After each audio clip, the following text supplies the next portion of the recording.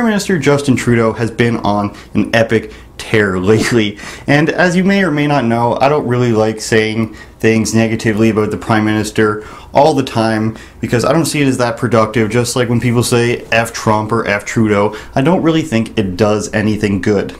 But sometimes when the Prime Minister says stuff like this, looking at how every different decision can have an impact on women in a positive or a negative way.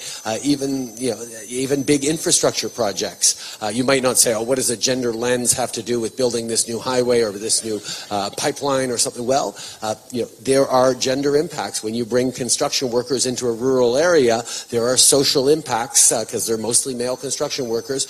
How are you adjusting and adapting to those? That's what the gender lens in GBA Plus budgeting is all about. These are all things that we've been doing, not to be nice or to be better or to be moral, but to be smart about getting the very best out of all of our citizens and making the very best out of our economy, because women entrepreneurs tend to make better choices.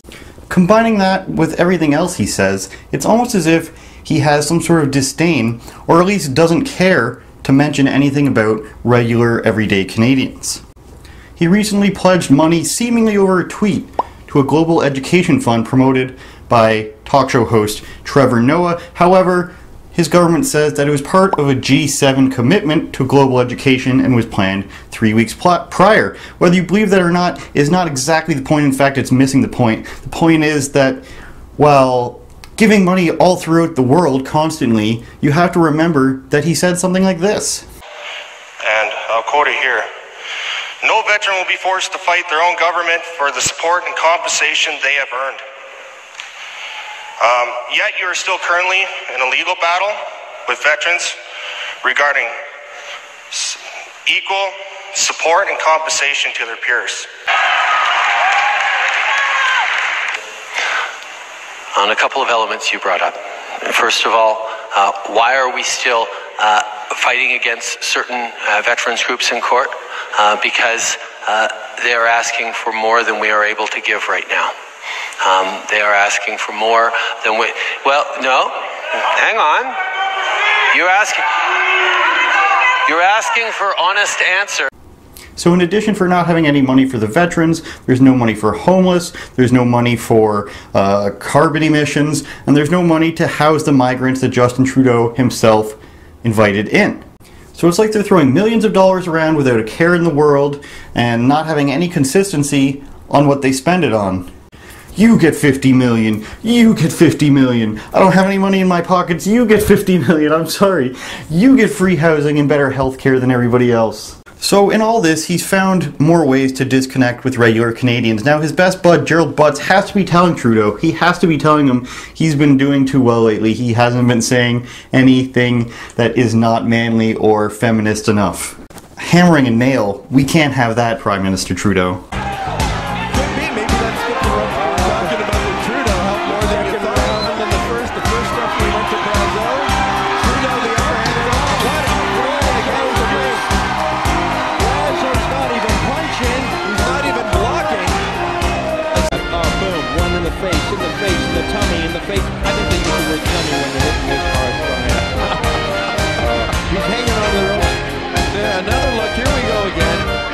Trudeau's best worry in the corner, I thought. And the day he becomes a man, Brian, he's going to let him shoot a leg. Right those legs. The Tories going to down. He's in the corner. This is going over. The blood. The ref's going to stop it.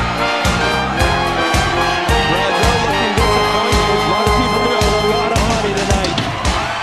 And there you have it. The fight called for the judge. Justin, you've begun to appear too manly. The 2015 and people kind comment. We're a good start, but we can do better, can't we? Your cabinet, you said, looks a lot like Canada, and I understand one of the priorities for you was to have a cabinet that was gender balanced. Why was that so important to you? Because it's 2015.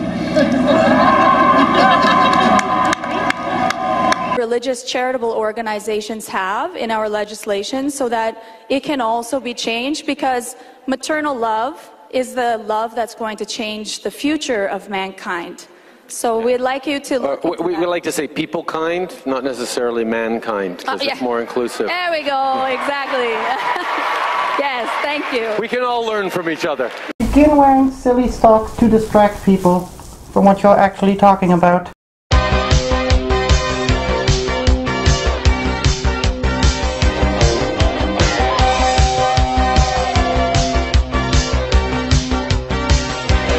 Okay, didn't think you would actually do that, but perhaps this time you should dress incredibly silly and dance in a mocking manner, ridiculously insulting a very large trade partner.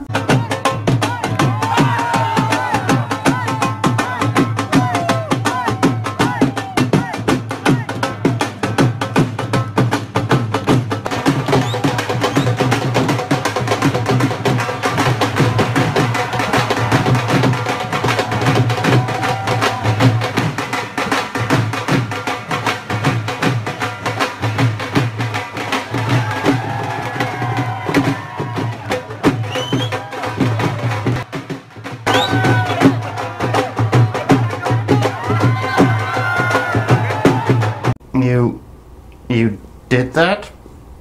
Alright, well, say that your high cheekbones prove that you are Asian, and then say you do not take selfies only to take a selfie in front of a gravesite of one of your ancestors. Singaporean blood. It's just my high cheekbones and I tan dark. When he came face to face with the Stones, the Prime Minister took a moment and a selfie. I actually never take selfies. Everyone else takes selfies. I don't take selfies. Hello, Sav. A video for his eldest son. Holy shit. All I ask is that while I'm wearing this liberal red, is that if we don't have money for our own people, our own veterans, or our own homeless, or the people that we're bringing in, stop giving money away.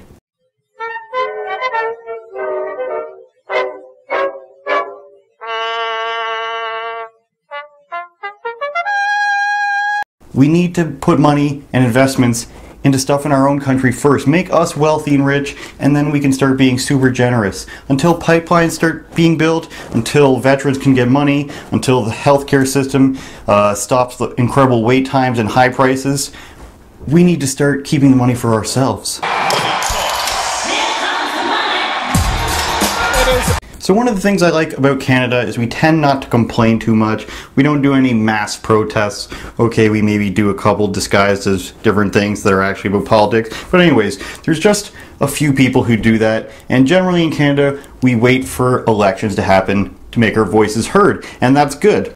So what I say is, if you lose an election, don't go to the streets, don't start screaming, don't call the other people evil, even if you might really believe that they are. Just let them implement their policies, see if they work, and if you're not happy, vote them out the next time. We're very close to a 2019 election, and things may change drastically one way or the other depending on who wins. Now, if somebody asked me recently if I think Canada should do what France is doing in their yellow vest protest, where they're against energy costs that are soaring and making it hard for them to live, I said no, because I don't think we're in such a dire situation. We don't have as high taxes, even though ours are pretty damn high.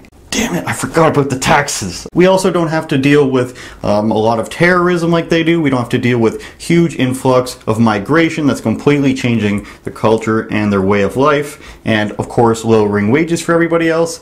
So if you ask me, I don't think we're in such a dire situation where we need to massively take to the streets, demand our leaders step down, demand a mass lowering of taxes and costs, and I don't think we need to start destroying things. Keep in mind, Emmanuel Macron's approval rating is something like 19, low 20%, where Trudeau's is in the 30s. He's still not number one. So not everybody has this disdain and pent-up anxiety and emotion in Canada. We're just not, that much of a reactionary population. So let me know in the comments, and I know this is way far in advance. I just want to know, maybe if you're willing to share, how you're thinking of voting in the next election. Are you hoping the Liberals turn it around and go more towards the center? Are you hoping that the sheer Conservatives are right where you want it? Or are you going in with Bernier on this and saying we need a Conservative government going in? Now, personally, I think you should consider a Prime Minister Shane McMahon. I know he's not a politician. I know he's not even Canadian. But he's done very well in business. And if you like Trudeau hammering a nail,